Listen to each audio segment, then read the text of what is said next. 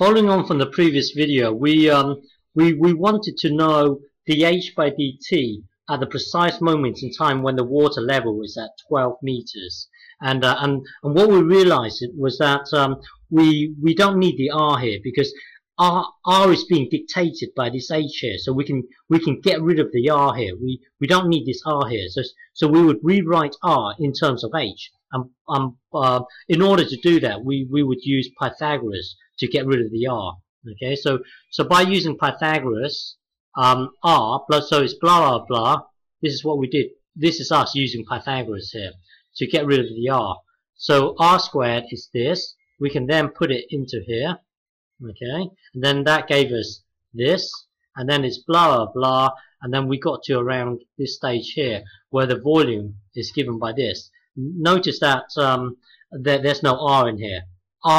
R is being dictated by the H. So we got rid of the R. We rewrote R in terms of H, and then everything's buried in here now. So we got rid of the R. Now we can use implicit differentiation. But before we do that, try and understand what's going on here. Currently, we are at this stage here. Now look what's going on here. Water's being drained away by this amount here. So this is the dV by dt here.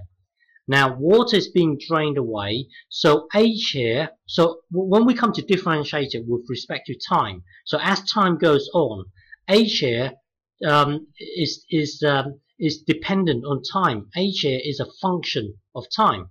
Okay, we don't care about the R. We got rid of the R here.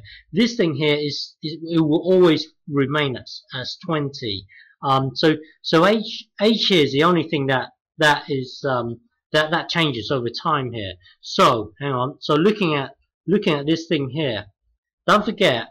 Oh, sorry. And also V is a function of time. So you can think of it as V as being a function of time. So as water is being drained away, hang on. So as water is being drained away, H is a function of time. As water is being drained away over a period of time, V varies with time. So V is a function of time here. So when we come to use implicit differentiation on this, bear this in mind here. Okay. So now let's differentiate this. Differentiate the V. That will give you dV by dt, because V is a function of time here. Okay. Well, remember we are differentiating this with respect to time, but because V is a function of time, we will need to stick dV by dt in here. Okay, so now differentiate this whole thing here with respect to time. Okay, so this one here goes down here, blah blah blah. But because H is a function of time, we will need to stick this dH by dt in here. So hang on, let me just rephrase something. We are differentiating this whole thing here with respect to time, but because V is a function of time and H here is a function of time, when you come to differentiate this, you need to stick the dH by dt. Okay.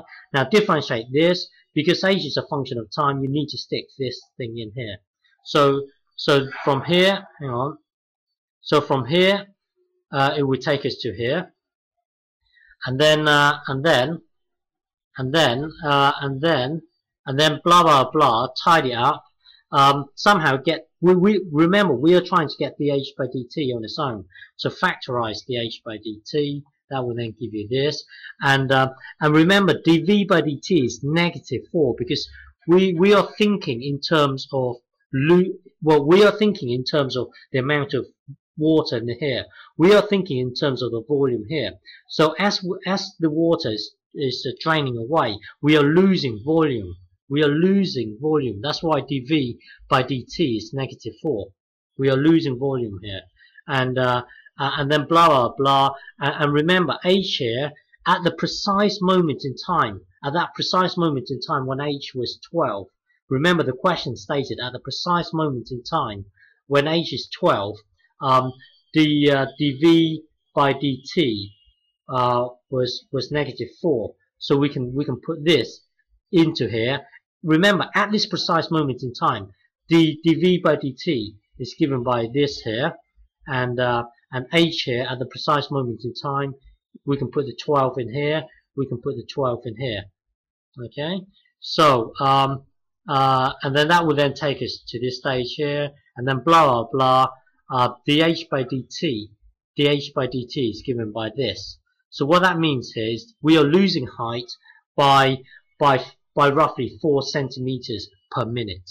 Okay, so looking at this here, so our overall answer is given by negative.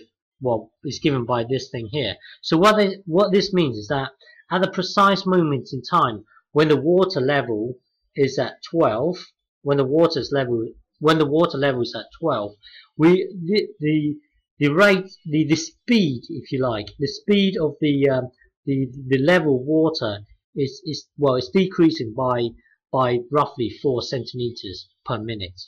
Okay.